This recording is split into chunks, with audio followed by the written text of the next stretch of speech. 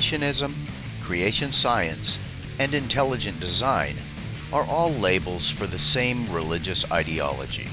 It's simply been repackaged under different names due to high-profile court losses, such as Edwards versus Aguilar in 1987, in which the U.S. Supreme Court held that the state of Louisiana's Creationism Act was unconstitutional, and Kitzmiller versus Dover, tried in 2005 in Harrisburg, Pennsylvania, in which the federal district court found intelligent design to be a form of creationism, and therefore unconstitutional to teach in American public schools.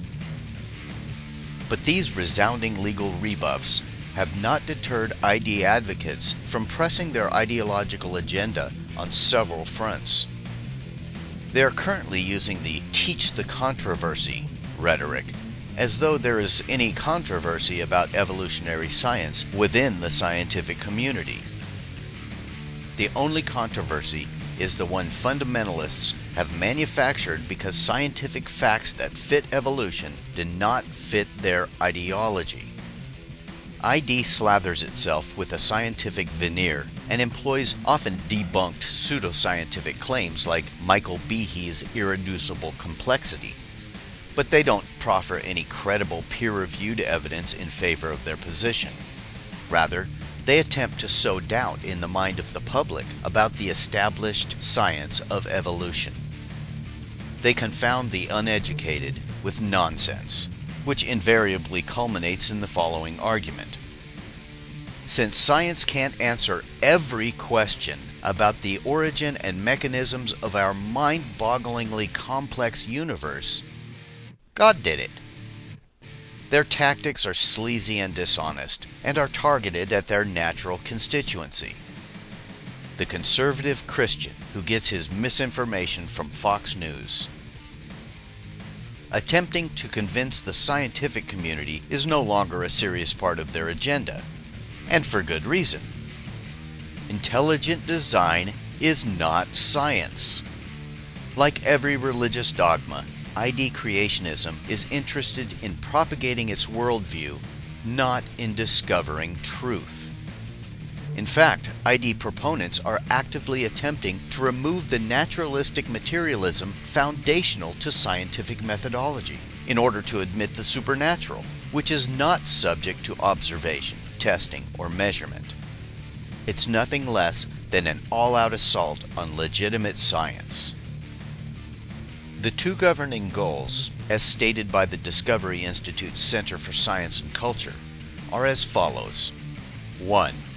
To defeat scientific materialism and its destructive moral, cultural, and political legacies. 2. To replace materialistic explanations with the theistic understanding that nature and human beings are created by God. That's right. They're talking about replacing naturalistic materialism with magic. What's next? Replace chemistry with alchemy, astronomy with astrology, and medicine with incantations and animal sacrifice?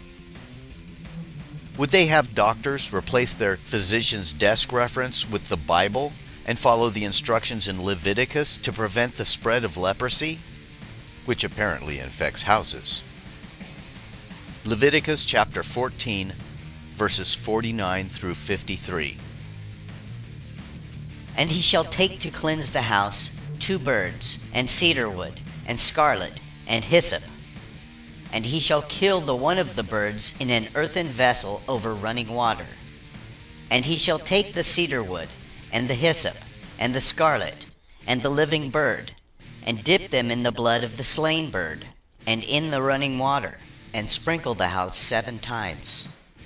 And he shall cleanse the house with the blood of the bird, and with the running water, and with the living bird, and with the cedar wood, and with the hyssop, and with the scarlet.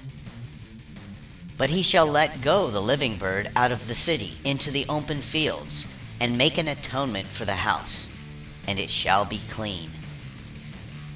It may sound absurd, but this attempt to replace materialism with mysticism is very well funded and organized, and it's happening on multiple fronts right now. If you're in favor of this kind of slimy deception to advance your ideology, error, error, error, error, error.